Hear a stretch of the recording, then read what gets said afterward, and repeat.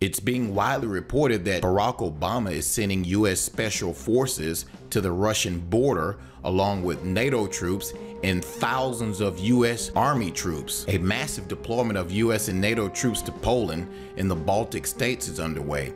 According to a December 30th statement by German Armed Forces Press and Information Center, as part of the NATO Operation Atlantic Resolve, 3 US transport ships are expected in Bremerhaven in the first week of January. The statement noted that in early November, soldiers of the 3rd Brigade in the 4th US Infantry Division began loading the ships with vehicles and containers. Overall, more than 2,500 pieces of cargo, trucks, combat vehicles, trailers, and containers were initially shipped to Germany and then transported to Poland and other countries in Central and Eastern Europe. The material is to arrive in the period of between January 6th and 8th by maritime transport in Bremerhaven and will then be transported to Poland by rail and military convoys by approximately January 20th. Earlier this month, a German newspaper called the arms buildup the greatest redeployment operation of the US Army to Germany since 1990. More than 2,000 tanks, jeeps, and trucks are being deployed for NATO exercises in Eastern Europe that will continue for 9 months. According to the statements by the US Army, 4,000 additional troops and 2,000 tanks will contribute to and strengthen the alliance deterrence and defense. Colonel Todd Bertolus, deputy head of logistics of the Stuttgart-based U.S. Command in Europe, said that the operation will ensure that the necessary combat power is brought to the right place in Europe at the right time. Lieutenant General Frederick Ben Hodges, commander of U.S. forces in Europe, said, 3 years after the last American tanks left the continent,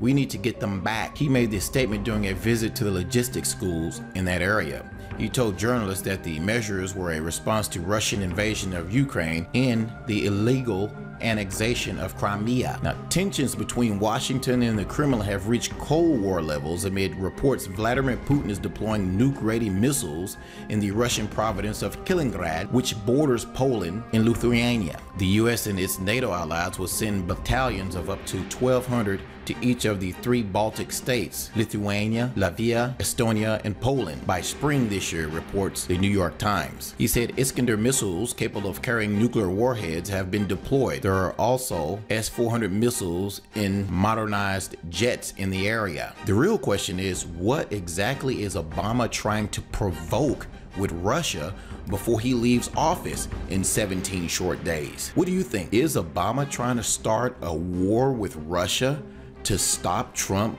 from being sworn in on the 20th of January? Or is this just NATO and the United States flexing its muscles over in Europe? Leave your comments below this video. Thanks for watching.